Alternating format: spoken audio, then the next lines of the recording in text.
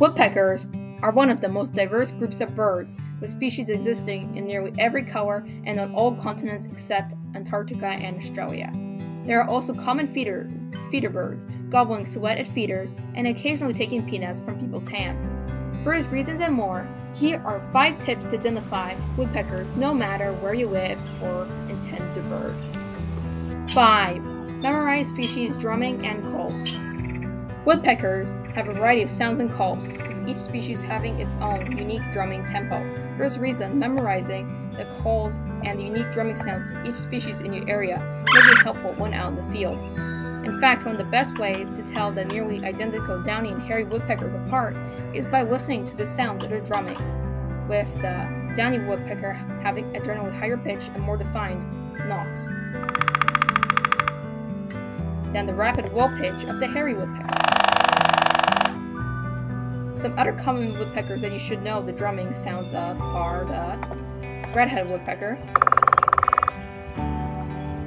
red-bellied woodpecker,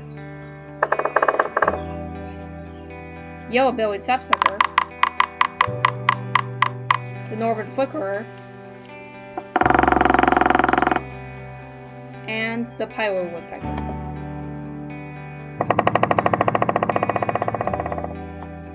Also, as a bonus, here are the calls of the presumed extinct ivory-billed woodpecker. 4. Size and shape matter. Different woodpeckers are different sizes and shapes, with pileated woodpeckers being as big as crows and downy woodpeckers being only slightly bigger than sparrows.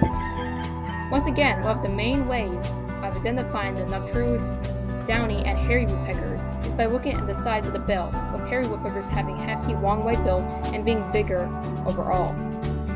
Besides that, most woodpeckers are similar in size and shape, with nearly identical bills, though there are some exceptions. 3. Patterns and coloration are important.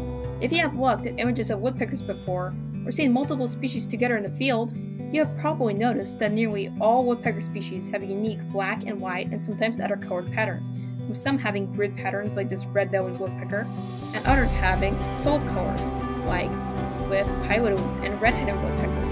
Also, the location of the red spot on a bird's head is a defining feature of each species, and can also be used to help tell males and females apart, like with these pileated woodpeckers. 2.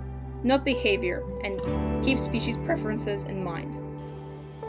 Behavior is not nearly as important as it is with other birds, though it might still be helpful to know that pileated woodpeckers sometimes work on dead trees on the ground, and that northern flickerers like foraging in lawns, sometimes acting more like robins and other birds than woodpeckers. Finally, each species has different habitat and food preferences, with sapsuckers drinking sap from live trees in deciduous forests, and flickerers licking up ants in backyard and other open areas, and most other woodpecker species hanging out in forests with lots of dead trees, pecking for grubs and other insects. 1. Go birding with other birders. And of course, going birding with other birders can help you to learn how to identify birds by giving you experience in the field with people who know more than you. Thanks for watching. Please subscribe, share, and like.